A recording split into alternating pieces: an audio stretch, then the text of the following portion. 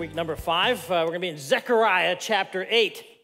So you can find that. It's in the Old Testament. That'll help you a little bit. Chapter 8, and we're talking about, the theme is, you will be my people. And from the very beginning to the very end, God, that we're looking at really not something peripheral to God, but what's central to God. That God from the very beginning wanted to form a people for his own.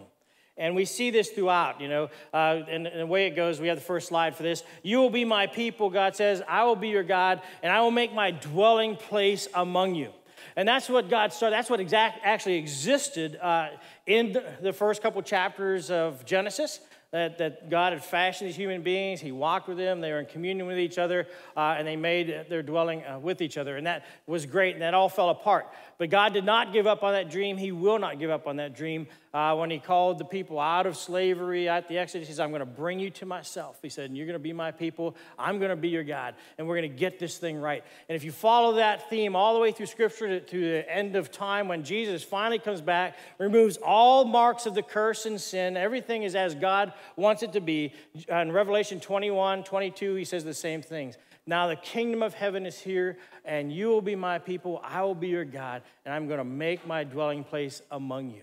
And so this is central and core to the heart of God. And the way God goes about that is through covenant. And covenant isn't some idea he picked up somewhere along the line. Covenant is an expression of the nature of God. And covenant is for keeps, God says. When I make that promise, this is what I want, this is what I'm about, is I'm going to see it through to the end. And that's what gives us confidence and rest in our life in him.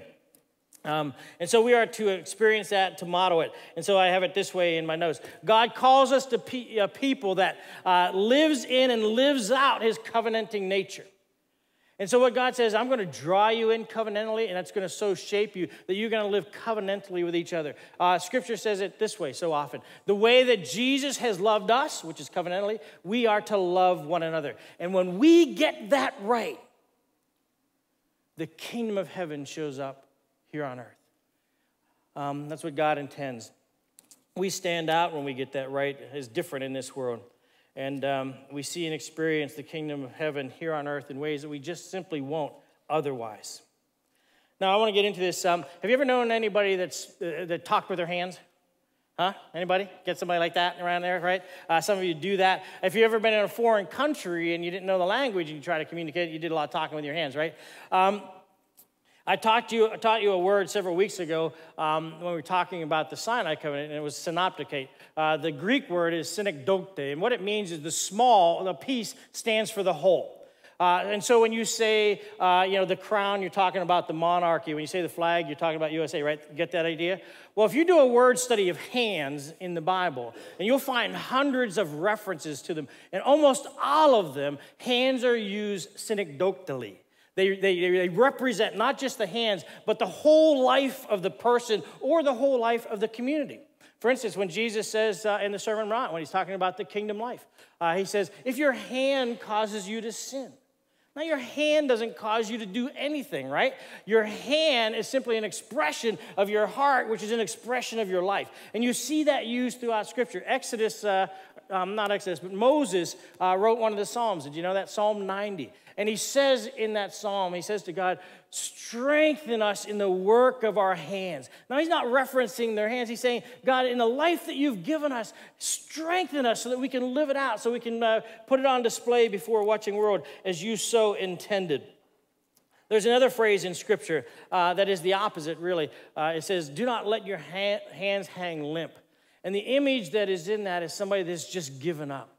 Somebody that is so wounded or so tired or so weary or so despairing, they're like, why bother? I mean, this doesn't do any good. I don't have enough juice for another round of this, right? And the picture there is, do not let your hands hang limp. And it's synekdotally used. But in God's reference to that, especially when it comes to living the kingdom life, he says, let your hands be strengthened. He's saying to us, don't give up because it's hard. Don't bail out because it gets costly. Yes, the kingdom isn't here in all of its fullness, but it is coming, and it will come. So he says, let the work of your hands be strengthened. Stay at it. Stay faithful. Don't bail when it gets costly. Don't get distracted when you hear those little whisperings of Satan in your ear say, try this or go this way, right? He says, let your hands be strengthened. And that phrase we see many times, and the reason I reference that is because in the passage we're going to look at it in Zechariah chapter 8, you find that phrase twice. And it is key and pivotal in the whole scripture where God says, let your hands be strong. And what we find in Zechariah chapter 8, which is really cool, and what we're going to read, it's an Old Testament picture of the kingdom of heaven coming to this earth. All right? So we're going to look at that. And twice we were told to have strong hands. In other words, God says, here's what the kingdom looks like when you live covenantally with me and abide in me, and you live covenantally with each other. This is the kind of thing that's going to take place. So we're going to look. Anybody interested in that? Seeing the kingdom of heaven come? All right, let's take a look at it. Let's start. I'm going to read the whole chapter. Let's start with verse 1. How's that? And it says this: the word of the Lord Almighty came to me. Is that why you're here this morning? Well, that's why we're here. I mean, I hope you came to hear God speak to you because that's what he wants to do, and that's what it means to be in covenant relationship. We have the privilege of hearing his voice. So before we take another step, let's go before God and ask him for that. Father, we thank you that you're here with us. You are here for us. And you have words for us, words of life, not just ideas, but words that are powerful and transformative. Words that can give us wisdom and guidance and healing and all the things that we long after and sing about and have come to know about your kingdom and your life. You have them for us through your words, which create things, which renew things. So, Father, we come here. It may be true for each of us that your word, the word of the Lord Almighty, comes to us individually and together as your church in Jesus' name. Amen? All right, let's keep reading. This is what the Lord Almighty says. I am very jealous for Zion. I am burning with jealousy for her. This is what the Lord says. I will return to Zion and dwell in Jerusalem. Then Jerusalem will be called the faithful city, and the mountain of the Lord Almighty will be called the holy mountain. This is what the Lord Almighty says. Once again, men and women of ripe old age will sit in the streets of Jerusalem, each of them with cane in hand because of their age. The city streets will be filled with boys and girls playing there. This is what the Lord Almighty says. It may seem marvelous to the remnant of this people at the time, but will it seem marvelous to me, declares the Lord Almighty? This is what the Lord Almighty says. I will save my people from the countries of the east and the west. I will bring them back to live in Jerusalem. They will be my people, and I will be faithful and righteous to them as their God. This is what the Lord Almighty says. Now hear these words. Let your hands be strong so that the temple may be built. This is also what the prophets said who were present when the foundation was laid for the house of the Lord Almighty. Before that time, there were no wages for people or hire for animals. No one could go about their business safely because of their enemies, since I had turned everyone against their neighbor. But now I will not deal with the remnant of this people as I did in the past, declares the Lord Almighty. The seed will grow well. The vine will yield its fruit. The ground will produce its crops, and the heavens will drop their dew. I will give all these things as an inheritance to the remnant of this people.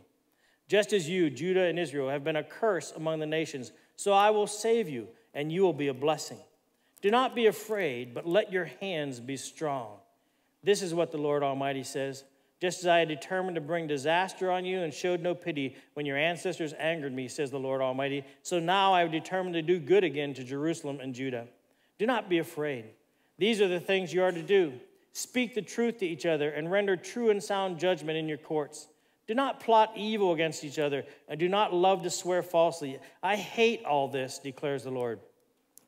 The word of the Lord Almighty came to me. This is what the Lord Almighty says. The fasts of the 4th, 5th, 7th, and 10th months will become joyful and glad occasions and happy festivals for Judah. Therefore, love truth and peace. This is what the Lord Almighty says. Many peoples and the inhabitants of many cities will yet come, and the inhabitants of one city will go to another and say, let us go at once to entreat the Lord and seek the Lord Almighty. I myself am going. and many peoples and powerful nations will come to Jerusalem to seek the Lord Almighty and to entreat him. This is what the Lord Almighty says. In those days, 10 people from all languages and nations will take firm hold of one Jew by the hem of his robe and say, let us go with you, because we have heard that God is with you. Did you notice the recurring phrase? This is what the Lord says. This is what the Lord Almighty has to say.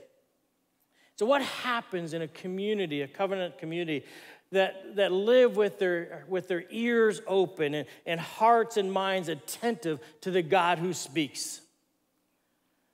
You see, when God comes into the center of a community and he offers that invitation, and he's done works of deliverance and acted powerfully on our behalf and brought us out of darkness and out of slavery, and then we were like, wow, this is amazing, and we say, what do we do? And our tendency is, let's go run around and do stuff, let's do more, and let's get all excited about it. And God says, if you want to know how to rightly respond, here's how you respond. He says, let's covenant together. I want you to enter into this relationship of faithfulness with me. I want you to be part of my people. And if you abide in that and you become covenantal in your life with each other, God says the kingdom of heaven will break into your life and break into this world through you as my people. And he says often in there, this is what the word of the Lord says. What's it like when that happens? Zechariah 8 is what it's like. The kingdom of God shows up. And the curse of the fall, the curse of sin and death starts to get reversed in this world. Anybody want to be a part of that? Is that attractive to anybody? It's meant to be. You see, the kingdom of God touches down. And it touches down in such a way that every pleat, every fold, every nook and cranny, no matter where you go among God's people, if you open it up, the kingdom of God pops out. No matter what corner there's a conversation going, if you listen in, it's the word of God, it's the truth of God, it's the heart of God being expressed there. And so often, you get into community and different kinds of community, right? And you pry open or you hang around long enough to see what that life is really like. And you go back into those barely lit recesses, and you open the door and that. And it's like, ooh, you want to close it up and get out of there. And you say, yeah, see, it's not what it pretends to be on the front. Not so with the covenant community of God. Every place you go, every unfold you unravel, every place you get back to, no matter how out in the open or how off to the side it may seem, the kingdom of heaven is there. The word of God is there. The life of God is put on display and experience in that place. I mean, that's what God intends. And that's what actually comes to bear and comes alive when we live in a covenant community with him and covenant community with each other. When God says, we started this series, when you abide in Christ, when we abide in Christ, there's fruit that comes out of that. Kingdom fruit that bears the mark of God all over it. And so in this passage, verses 9 and 13, you heard it when I read it, it says, let your hands be strong. God says, I've covenanted to bring this about. So don't give up. Don't grow weary. Don't get distracted. Don't despair. And in the first part of this, he describes, this reversal of what happens when we live in covenant with God and covenant community with each other, that the effects of the fall begin to get turned back on their ear. The kingdom of God begins to break in. And he says, what you're going to see is that this original thing, the curse, and if you're familiar with the Bible, that we read about that coming through Genesis chapter 3. When we walked away, and we corporately as a people, we individually as human beings, walked away knowingly from God and the good life and rich life that he provided for us. When we said, you know what, God? I think the devil has a better deal for me. Isn't that how the devil works, right? He says, did God really say that? Does he really expect you to do that, right? Don't you think that God's holding out on you? And we buy that lie. And as a result, the curse, enters in and grows exponentially in this world as a result. And so what happens, though, when we live covenantally with God, with him and with each other? That stuff gets turned upside down and set right. The way God intended life to be becomes the way life actually and truly is among God's people. And the outside world sees that, and they're drawn into that, as we're going to see here in a few moments. And, he says a number of things. And God says, when I show up and when my word is heard and received, And when the people of God are so covenant related to me and with each other, that their response when they hear me speak is, yes, God, yes, Lord, yes, whatever it is, wherever it is, whatever you want, whatever you're asking me to do or calling us to do or be, yes, Lord. When that is the heart of the covenant community of God, the kingdom shows up. And God says, I'm going to turn this curse and put it on its head, and I'm going to set things right the way I wanted them to be from the very beginning. And so there's a number of places in here where we see that happen. And I want to highlight those with you. The first one we find actually in verse 4, then again in verse 20. One thing that happens when we live covenantally with God and with each other, it overturns the curse of division. Our world knows how to do division and alienation well, doesn't it? I mean, that's what news is, right? All the time. There's two manifestations of that in this passage. One is the division between generations, which we start out with in verse 4. Then at the end, the division is healed between cultures and races, okay? And he says first, the healing of generational division will come. And that's the old and young, right? And old and young, oftentimes, they don't like each other a whole lot, right? They don't like each other's ideas. They don't like each other's pace. They don't like each other's music or dress or haircuts or the way they smell on all those kinds of things, right? But what Zechariah is telling us here is when we get this right, when we're open and attentive to the word of God, and our response is, yes, God, we know you, we trust you, and we love you. So whatever you ask and say yes, that generational divide gets closed. And I love the way he puts it. Look at verse 4. Once again. See, hearkening back to the way it was, to the original intention and design. He said, once again, men and women of ripe old age will sit in the streets of Jerusalem. Any men and women of ripe old age here today?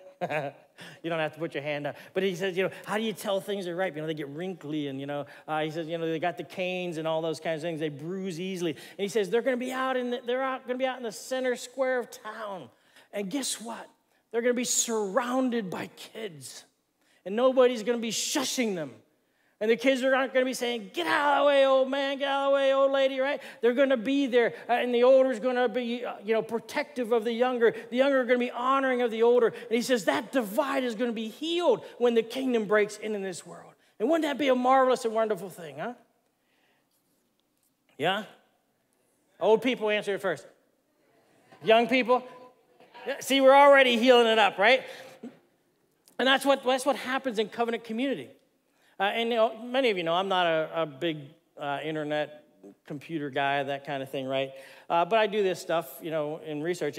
And the thing about the internet, I think you get a lot of pre-digested ideas. And the danger in that, it makes you an instant expert about things you know nothing about. So, but if you Google the idea of covenant, here's what you find. It primarily talks about things that are basically cultish. Those are the things that rise on that search, right? And what that means is there's these groups with very dictatorial leaders. There are these groups that are exclusive and isolated. And in these groups, or maybe these groups as a whole, they're kind of identify themselves as this elite few with some secret knowledge, so they have some kind of superiority over everyone else. And in those kinds of groups, whether they're cultish or just communal or whatever, the reality has been over time, they have never been safe places for the most vulnerable. They take advantage of people, but that's not so with the kingdom of God. When the kingdom of God breaks through, the most vulnerable and weakest of people get the front seats. They get the protection of the rest of the community. And God says when we abide in him and covenant relationship with each other, that's what happens. The kingdom comes. The most overlooked, the outcasts, the weakest of all get the premier seats and primary attention and the greatest protection from everyone else. I love John 13. I think it's John 13. When Jesus goes into the temple and he clears it out, one of the two times he does that. And it says he chased everybody out. And immediately, we normally stop at that part in the story. But it says right after that, Jesus was in the temple, and the lame and the sick and the broken came to him. Isn't that cool? Because prior to that, guess what? The lame, the sick, the diseased weren't allowed in to the temple place. But Jesus comes and says, that's not the kingdom. He says, where my kingdom exists, the lame, the broken, the hurting, they get the most attention. They get looked after. They get protected. The vulnerable will receive the watch care of the rest. And so it heals that bridge, between young and old and everyone in between. Anybody want to be part of that kingdom? Yeah, me too. And the next thing that happens, another place where when the kingdom breaks in, we see this kingdom reversal, is in the experience of alienation. And we see this in verses 7 and 8. He says, I will save my people from countries, and I'm going to bring them back, he says, to live in Jerusalem. Alienation is the experience of this. I'm not really home. I don't know where I really belong. And you see this from the beginning, right? Adam and Eve, when they turned their backs on God, they were banished from home. They were put out of the garden. And you see this growing. His two sons, Cain and Abel, and Cain kills Abel. And, Cain, then it says, it became a restless wanderer on the earth. And we still inherit that fallen condition. Even though we could be in the midst of crowds, around a lot of people, so often, we still don't have this sense of, this is where I belong. This is my true home. These are my people, right? And we do all kind of things to try to bridge that gap and fabricate what one author calls pseudo-community, right? We gather around causes or cults, or we get digital friends or, relationships of convenience and those kinds of things. But still our heart's cry, if we're honest, is I'm not home. This is temporary. But God says when we get covenant relationship with right, when we are attentive to him, we receive his word, and we're saying, yes, God, yes, God, yes, God. Guess what? He says the kingdom comes to bear, and people discover that the doors are wide open. And the Heavenly Father, the creator of all things, says, there's a place for you at my table. It doesn't matter where you've been. It doesn't matter what you've done. Come on in. You're welcome here. This is your true home. And so that comes to bear. And by the way, just, in recent months, and this has been the case, but more so in recent months, I have a number of people who've been visiting here, and I've heard this kind of statement from them. When I came in, I felt like I was home. That's the kingdom. That's what it's supposed to be, okay? So the third place the curse gets overturned is in verse 16. And it says, these are the things you are to do. Speak the truth to each other and render true and sound judgment in your courts, or just generally speaking, okay? And here's the deal with this. In the fallen world, in the cursed condition, we distort truth and we excuse our irresponsibility. I mean, we try and we are experts at pinning fault on others, right? And feeling like, well, we're off the hook. Maybe we messed up some, but they messed up worse, so I'm okay, and they're the ones that should get, the deal, right? And we justify our sinfulness in our dealings with one another. But if you go back to the garden, you have this description of the human beings, man and woman, Adam and Eve, and God, and where they're living in communion with each other, and it said they were naked without shame. In other words, they can see and allow to be seen their inmost parts without fear. There's none of this, oh no, I didn't want you to know that about me, right? And there's none of this, oh boy, if I had known that about you, then I wouldn't, right? That's not there. But when sin enters in, the result of the curse, when we turn away from friendship with God and turn into rebellion and abandonment, we begin to hide, we deceive, and we blame. Right? And you see that right out of the gates in Genesis 3. I didn't do anything, God. The devil made me do it. That's hissy, creepy thing that you made, right? And Adam's like, it wasn't me, she made me do it. That woman you gave me, that trouble, right? And that's amazing in and of itself, right? Because a few moments before that, when God first presented Adam with the woman, he's like, woohoo, this is great. I mean, you are such an awesome God. I mean, wow, this is incredible. I could have never dreamed this. Bone of my bone, flesh of flesh. Life is good from here on out. And then the fall comes, and here's the same guy says, well, God, I knew from the very first moment you presented to me, this is going to be trouble. She is going to be trouble. And we do the same thing unless we are abiding covenantally with God and abiding and living covenantally with each other. We stop the blame game. We do away with deception in all of its forms. We are never comfortable with hiding when the truth is the option.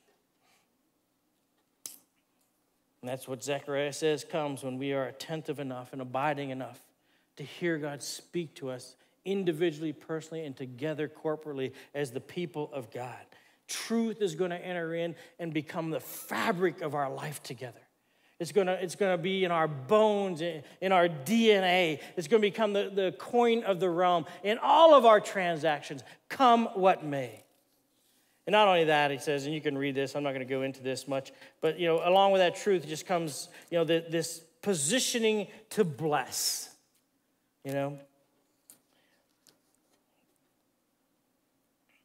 God wants to build this community called his church, which is the kingdom of heaven here on earth, and the instrument of that coming to bear in this world in such a way that you can pry it open in any spot.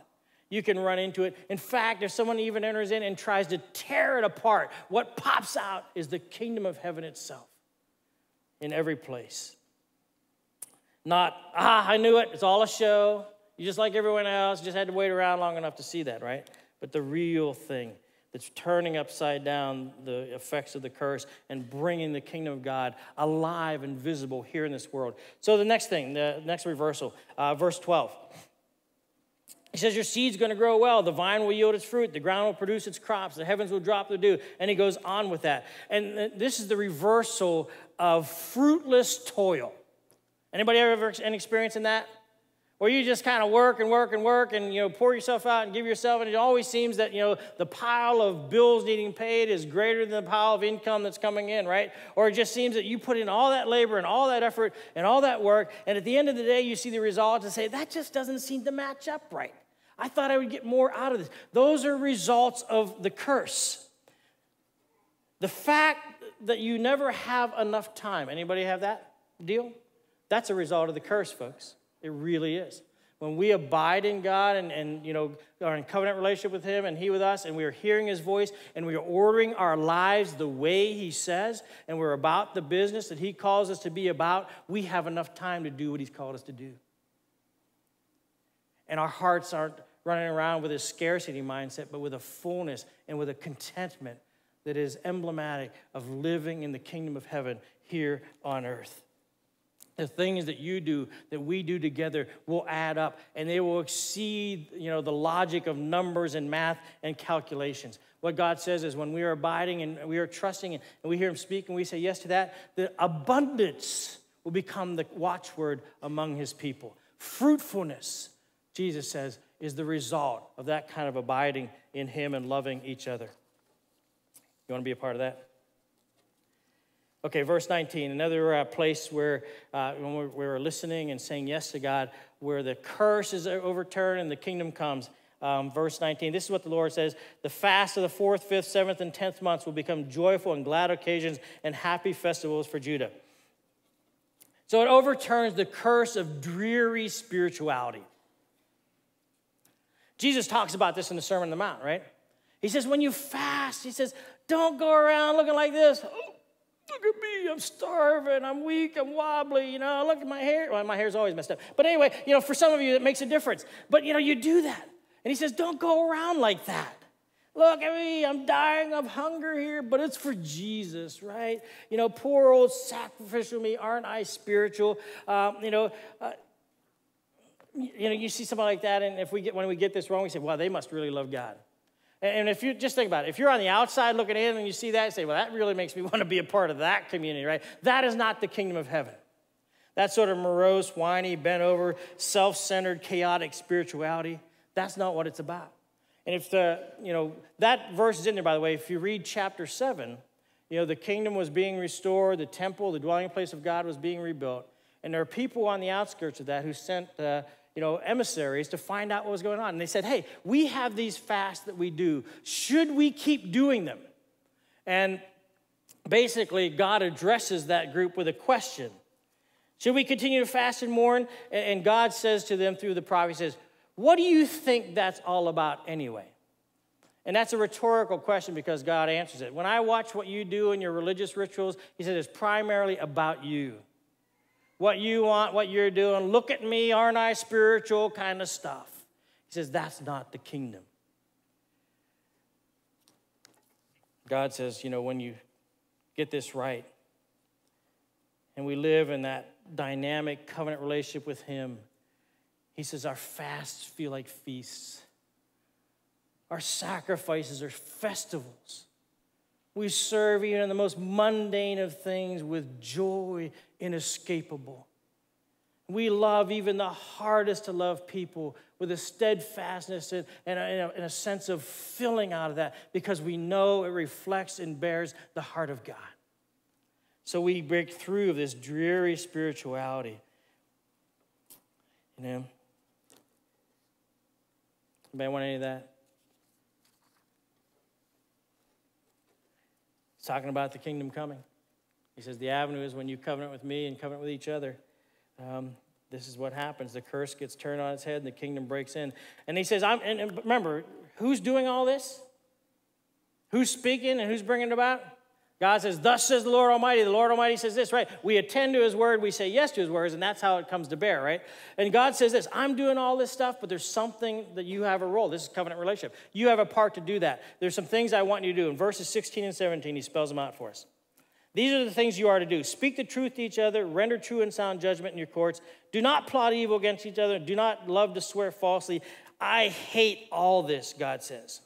So God says, I'm doing this, and if we get this right, you're going to be a part of it. He says, but here's what I want you to do. Stop doing what I hate. Quit lying to each other. Quit plotting evil against one another.